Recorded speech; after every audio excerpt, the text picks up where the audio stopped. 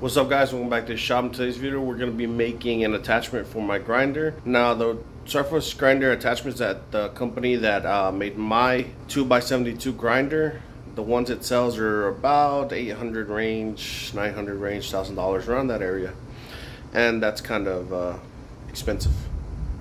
Ooh, thunder. That's kind of expensive, so I'm trying to always make my tools on a budget because I want to be able to spend that money on material so I can make more knives. So I'm going to be making this build, which is inspired by the video that Tyrell Knifeworks made, which will be in the description down below. He goes over it in a lot more detail than I'm going to, so I definitely recommend going and checking out his page. But it's based off of that with some minor adjustments that I'm doing for my machine. And let's get into it. So here I have everything that I need for it. This is the tooling arm that the company that made that grinder sells. So I'm going to be using this guy. This guy cost me $38 plus shipping. I ended up ordering two just to save on that shipping. The shipping was like 30 bucks, 20 bucks. So I just ordered two and I have one on standby for future projects because I know I'm going to need one eventually, so might as well. This guy right here, we're gonna call this guy 50 bucks. So this guy right here cost me, I want to say about $100. I don't remember. I'll fact check and I'll put it right here, the price. But yeah, this guy cost me 50 bucks off of Amazon. Links to anything will either be provided on here, or you can always go check out Tyrell's video, which has everything listed in his description. And this guy right here as well, off of Amazon, cost me like 100 bucks as well, around there. I got this wheel from Housemade from Brian Housemade, from his company, and it's very affordable for a good quality wheel with serration, so it doesn't heat up as much. And this is a 4-inch wheel and it cost me 65 bucks with free shipping in the United States, which is pretty nice. There's just a whole bunch of bolts and stuff, which will be in the description down below. All the parts you need to put it together. And this is a magnet that I bought from Tyrell. It's an 18-inch magnet chuck, and I do not have a mill to make it, so I decided just to buy it off of him. It's a very strong magnet and it'll get the job done. I went with an 18-inch. This is all for the 18-inch. I went with an 18-inch because if I'm going to build it and spend the money, I might as well get the bigger one because I know I have bigger knives than, you know, the 12-inch, than a 12-inch one. So I got this guy, and this is 1/4-inch flat bar, 3-inch wide by 18-inch long. I'll be using that as part of the build as well. And that's pretty much everything that I need to get this guy going. So let's get started. Alright guys, so here I have my tooling arm. This is the tooling arm that I buy from OPM, which is the company that makes this grinder.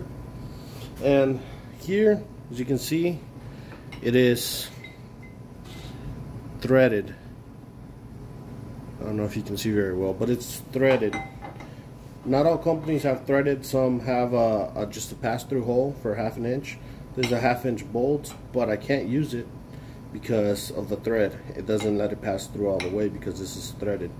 And I need some extra sticking out here so that I can attach the other pieces on afterwards. Now I'm not saying all this because I bought this and I can't use it now, but went on ahead and bought one of these. Now this is just threaded all the way through, so it should be able to go all the way in, no problem. And I'll have enough sticking out on the other end. But first I'm going to be using these spacers. These are nylon spacers that also OPM sells. And I'm using this because on my 4-inch wheel, it's going to sit right there on the bearing and help hold it so that it's not being pressed against the screw. And since it just holds on the actual bearing part, it doesn't impede anything.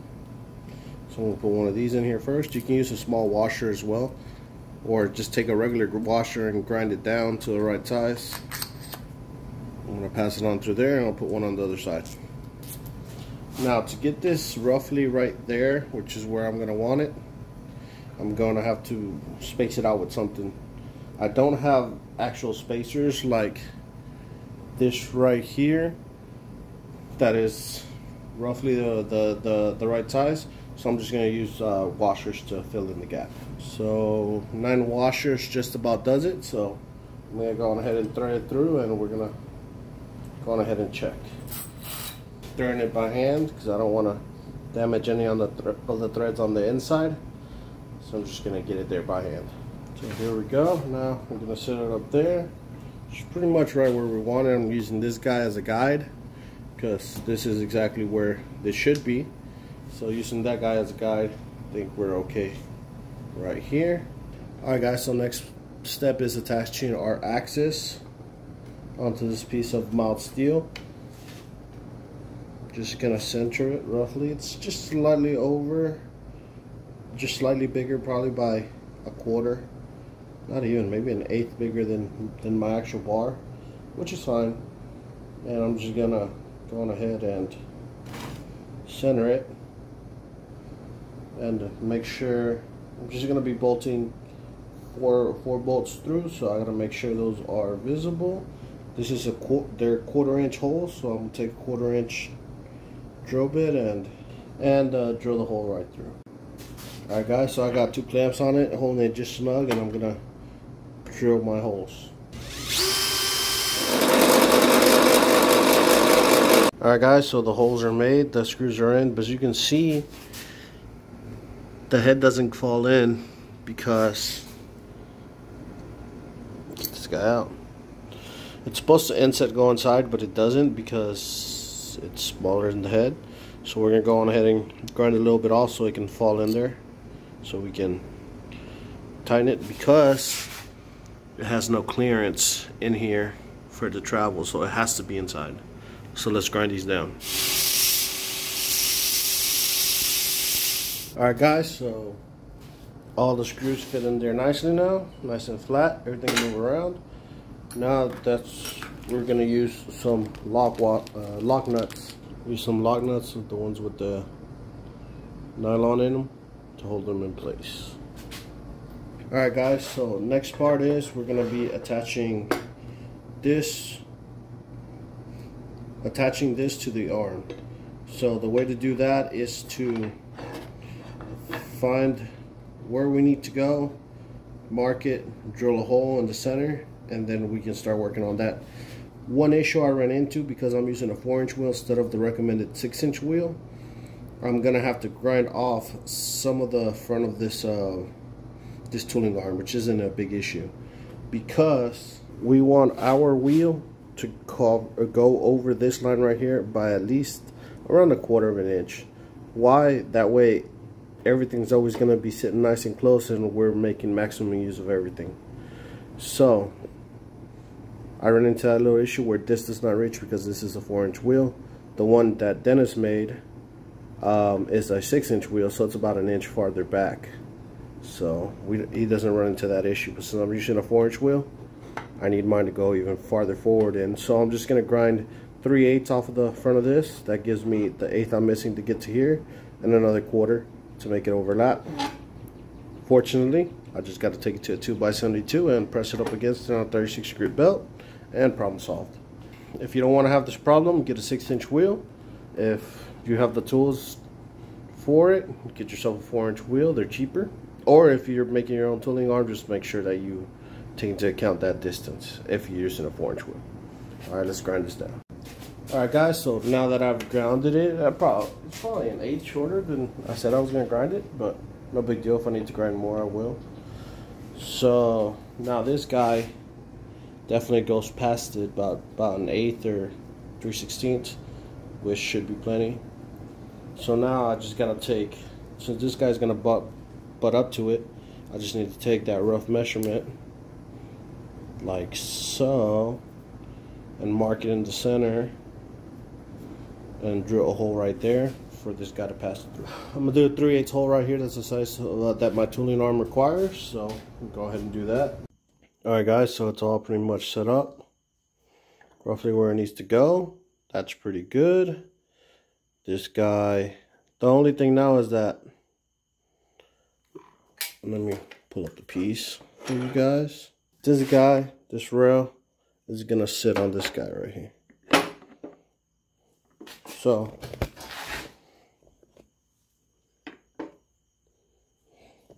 As you can see, this guy's gonna sit on this guy right here. So as you can see, it's part of the belt's gonna be hitting it. So we're gonna have to shim this out this way a little bit, probably. Looks like a quarter. Looks like it's about a quarter. So I'm just gonna shim both bolts out this way, and that should solve the problem. Alright, I just put 2 washers in there, and it looks like we're good to go. We have just the tiniest of gaps, but as long as it's not underneath, it's not going to be butting into the rail, so we're good there. Now we got to attach this guy to here. Alright, so this guy is going to get the M6 screws, 16mm ones. They fit on there right nice and good. I took this guy and I just bumped it up to it, roughly where I found the center of this guy would be. And then I measured back 3/8 to the center of this guy. Going ahead and measure again to show you guys.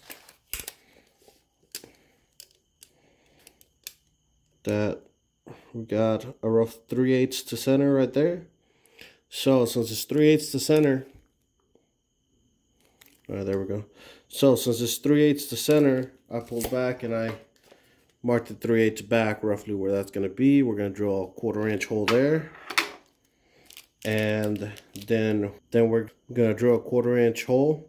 And then I'm going to go with a 3/8 drill bit and go ahead and countersink it so that the head can go down underneath. So it'll fit in there nice and flush, so it won't be hitting the rail system. Guys, so my holes are drilled. Now the heads of these guys do not fit in here, and we need them to be pretty much flush. So same thing, I'm going to start grinding them so I can fit them in there. Alright guys, so my holes were slightly off, so I had to dig around to get them roughly where I wanted them. So I only put on 3. This one still needs to go a little bit farther this way, but with these bearings in the way, it was kind of hard to measure. That's going to be my excuse for my horrible holes, but that'll hold. Hopefully you do way better than me. Next part, we're going to slide this guy in there and act like that doesn't exist anymore. There we go. So now we can get our slide in. So next thing is I need to cut down this excess. Hopefully this is fall. Cut off the excess from this. So I'm just gonna flip it around, take a grinder to it. That way I don't have to take everything else apart. We'll see.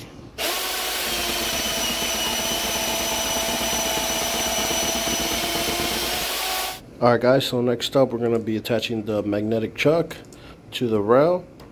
This guy, like I said before, is an 18-inch magnetic chuck I bought from Tyro Knife Works, and it already comes with the holes drilled for it on here, so we just gotta drill the holes here. These are going to be 3/8 holes for 3/8 bolts, so we're just gonna mirror the holes, and then we're going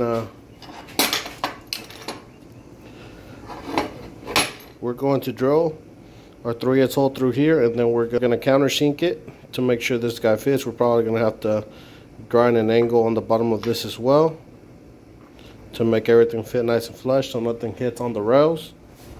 Alright guys, so it's all attached, pretty simple. Easy, good to go. I put on a 1/2 inch bolt here. That's what it's probably 4-inch 1/2 inch bolt.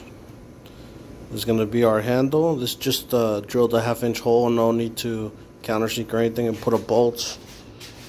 Here, I'll show you. Put a bolt on each side and you're good to go. Doesn't matter. You can act as a stopper in case you reach the end of your slide, and you can use this part to slide it in whenever you use it.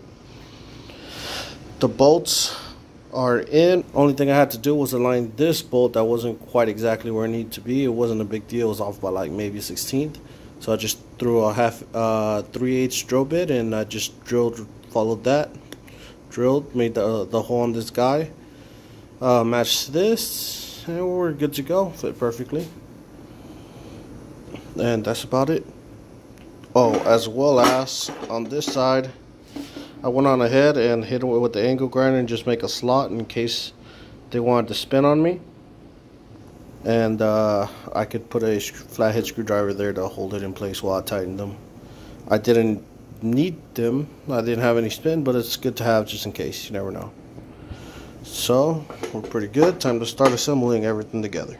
Alright guys, so it's all put together pretty well. We have some spots that touch, like right here it touches, but then more towards the end it's not touching. So we're gonna, the way we fix that is we're gonna grind a little bit of the aluminum off so that it touches completely.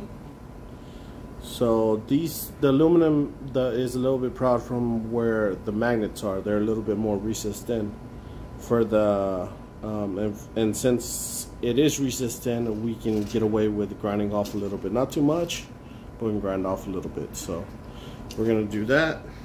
This is a 220 grit belt.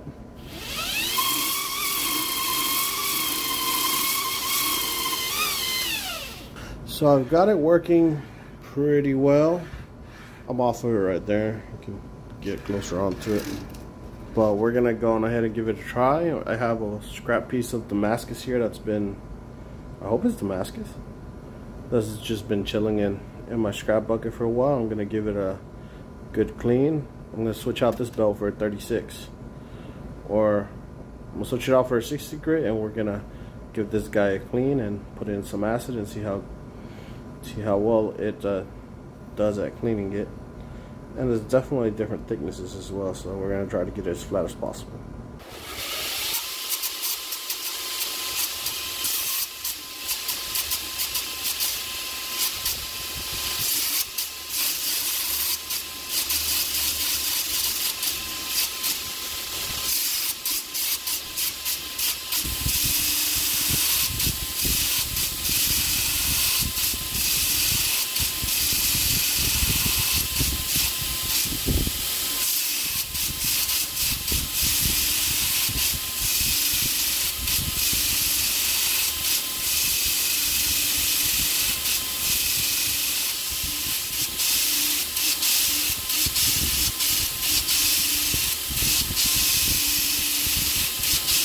Alright, so that's pretty good. It was a lot of steel was removed, as you can see right there. It caught a lot of it, which actually is pretty cool because it didn't make as much dust as I expected. Still made some dust, just not as much as I expected. But yeah, now to pry this guy off and cool it down. Gonna go on ahead and dip this guy just because I'm curious as to what Damascus it was. Oh, that was pretty quick. I won't say it was a ball bearing Nikiri knife I did. I remember it had big old blobs like that in it. Cool. Good memories. Alright guys, that's it for this video. I'm very happy with the build. If you want an in-depth explanation on how and why this is the way it is, definitely check out Tyrell's video, Tyrell Knife Works video, link in the description. And if you want to get one of these 4-inch wheels, we'll also have a link for house made, so you can pick one up. And whatever else other parts and stuff I used on here, I'll let you guys know in the description as well. So as always guys, thank you very much for watching. I greatly appreciate y'all, and I'll catch you on the next one.